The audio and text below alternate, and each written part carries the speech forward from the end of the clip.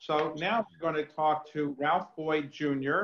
Ralph Boyd Jr. is the new president and CEO of So Others Might Eat, which is also known as SUM. He has a very interesting background, graduate of Haverford and Harvard Law School. He was a partner in a Boston law firm, an excellent Boston law firm, Goodwin Procter & Hoare, but he got out of that to become Assistant Attorney General for Civil Rights under the George W. Bush administration, and subsequently has done a number of things in the nonprofit area, including being the chair and CEO of the Freddie Mac Foundation, and more recently, he's been a senior fellow at the Urban Land Institute, and he's also somebody who has run the American Red Cross in the Massachusetts region as a CEO. So very eclectic background. Now he's committed to running So Others Might Eat. So Ralph, welcome to our broadcast. Thank you, David. Good morning to you and to everyone who's joining the podcast. So for those who don't know what SUM is, So Others Might Eat, tell us what it actually is and when it was started. Yeah, I'm happy to do that. So SUM is an interfaith community-based human services organization, David, that supports the most vulnerable people, the most vulnerable residents in the national capital city. And we provide for them a comprehensive range of human services, from emergency services to medical, dental, and mental health services, substance abuse treatment. We run dining facilities, food pantries. We have job training programs, a full panoply of social services, and then very significantly, affordable housing with supportive wraparound services. And the people that we serve through our mission, David, are amongst the most vulnerable, the folks who are experiencing poverty and homelessness, who are at risk of poverty and homelessness. And to give you a metric that gives you some sense of who our residents and clients are, if you look at area mean income, these are folks whose households have anywhere from 0 to 30% of area mean income. So this is the folks who are most at risk, most vulnerable, and quite frankly, our mission that we deploy through those range of services that I described is really intended to move people, as I like to say, from a place of insufficiency to sufficiency, and ultimately to prosperity, both material, emotional, and spiritual as well. So the idea is to take a very vulnerable population, empower them so that they get not only to be self-sufficient, but prosperous in all the ways all of us care to be and aspire to be. So who started SUM? So SUM was started in 1970 by a Catholic priest, Father Horace McKenna, who started out SUM with a very humble, modest soup kitchen. And SUM has grown over the decades. We're in our 50th anniversary year, from a couple soup kitchens started by Father McKenna to this comprehensive human services organization that I described. And Father John Adams, who was that? So he's the man. He is the man behind the brand and the mission of SUM. So Father John joined SUM in 1978 when it was still essentially a couple soup kitchens that were struggling to survive. And he, through inspiration, through faith, through surrounding himself increasingly with tremendous talent and folks with a lot of operational acumen, if you will, embracing stakeholders, partners, has built this organization over the course of the last 4.5 decades, from a couple soup kitchens to, as I said, 9 serious service lines that are each of which is a real line of business, a real line of service. How many meals do you serve a day to people who are homeless or otherwise in need of meals? Right, so in a non-pandemic context, we serve about 1,200 meals a day. During the COVID-19 crisis, we're serving about 500 meals a day, but also maintaining our food distribution networks through our pantries, and also ready to re-gear and scale up again once we can open our dining facility fully again. Now what we have are meals to go for those who need it. So the people that need your meals, where are they getting food from if you're not serving them? You give them packaged meals? Yes, so we give them breakfast and lunch on the go, if you will. We have our facility set up so people can have essentially what would be window service, and they take the meals and then they take them off premises. The folks who are not, the delta between the 1,200 we usually serve and the 500 meals a day we are serving now, that's attributable largely to shelters that are now serving meals and keeping people on site. And so that's where the difference between the 1,200 normally and the 500 we're now doing a day. How many people at night are sleeping in your shelters? So, David, we don't run shelters. What we have is a significant and meaningful affordable housing portfolio. So we actually have about 1,130 units in our affordable housing portfolio. The significant preponderance of those are actually online and in operation. So housing families, housing individuals, housing children with comprehensive wraparound services, the kind of services that I talked about. And then the remainder is in our development pipeline. We have a pretty robust development pipeline, including we're now beginning to develop 41 units of senior housing at the former Walter Reed Army Hospital site. Oh, I know you don't service everybody, but in your estimate, how many homeless people are there in the Washington, D.C. area?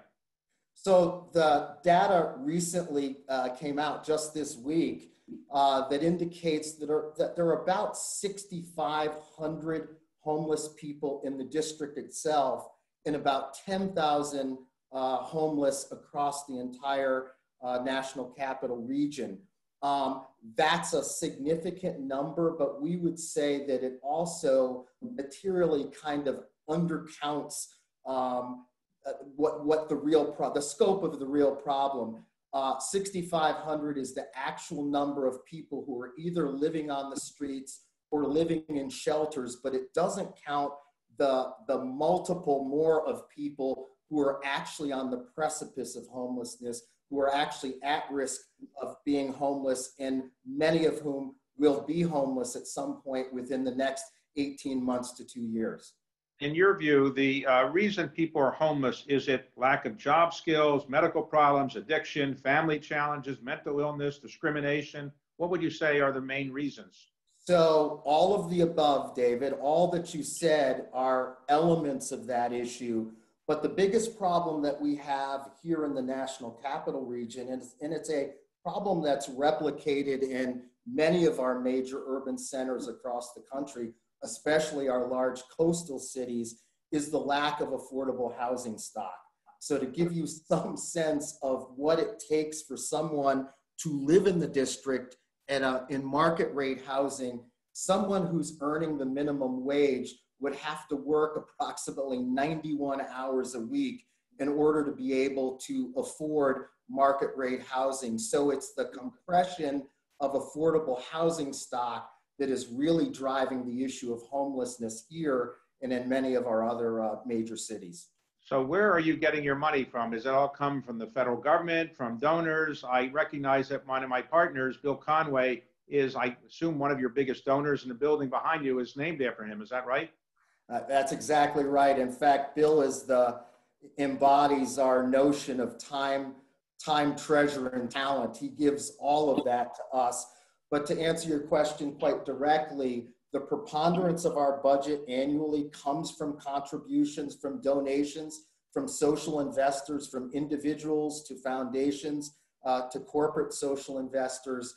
And then the remainder of our budget is made up through a variety of government funding, subsidies, reimbursements, and in some instances, insurance reimbursement, particularly in the medical and dental and mental health care space. So the racial composition of those that you serve, what would you say it is? It's overwhelmingly Black and brown, probably about 99% or north of 99%. So that's the principal population that we serve. But I want to underscore, our mission is to serve those who are most vulnerable and most in need. So although the composition of our residents and clients and constituents today is overwhelmingly Black and brown, it's not exclusively so. And our services are available to anyone who fits that need profile, that 0 to 30% that I described. And with respect to our food services and our emergency services, we ask no question. Anyone who shows up, we serve them. So I was at a Thanksgiving event to serve food for some, and my services probably weren't thought to be that great because they didn't think I was really giving out the food that well. But how many people do you have volunteering, and are you looking for more volunteers?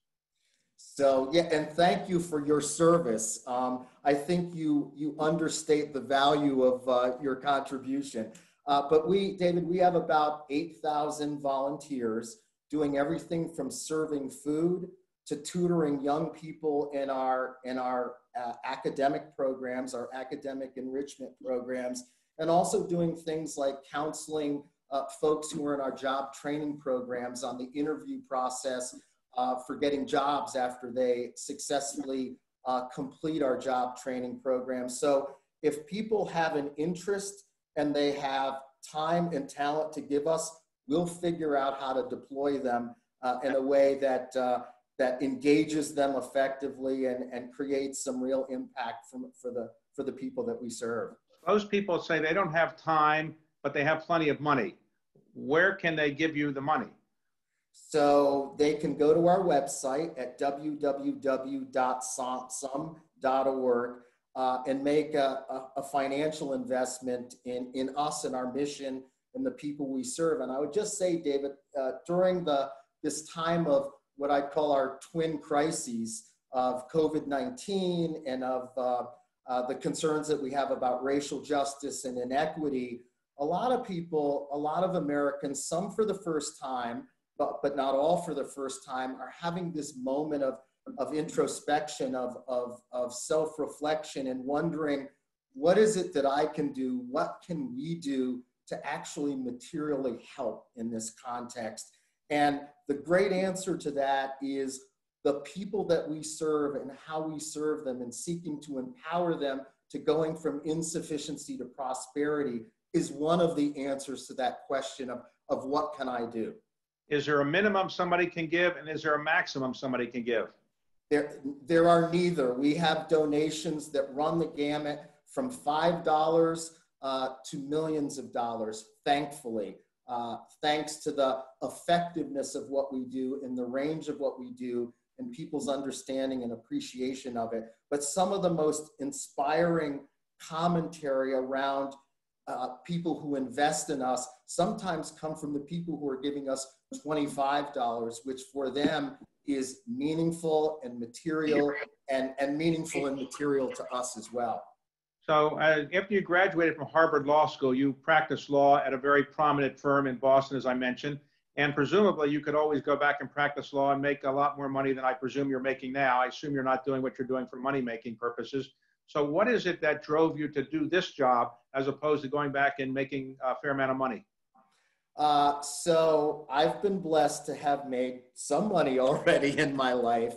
But for most of my life, I have sought, sometimes I've been better at it than at other times, to integrate faith in all aspects of my life, from my personal life to my civic life to my professional life. Some is an incredible opportunity for me to take an organization that, frankly, if you were trying to build an organization from scratch today, it would almost be, it wouldn't be impossible, but be near impossible to build an organization that provides the range of services for the most vulnerable people. So the opportunity to put all those skills that I've accumulated over decades, being a lawyer, being a business person, a banker, a diplomat, all those things, to marshal all those skills to deploy them against this mission is really, frankly, the kind of the capstone of my career, if you will. So to keep what Father John and others have built, to keep that mission robustly pursued, is really a privilege, a profound challenge, daunting in some ways, but one that I embrace fully. Ralph, thank you very much for that description, and thank you for coming on today, and we wish you the best in your new position. Thank you so much, David. Thank you for allowing me to join this really august group this morning. Thank you.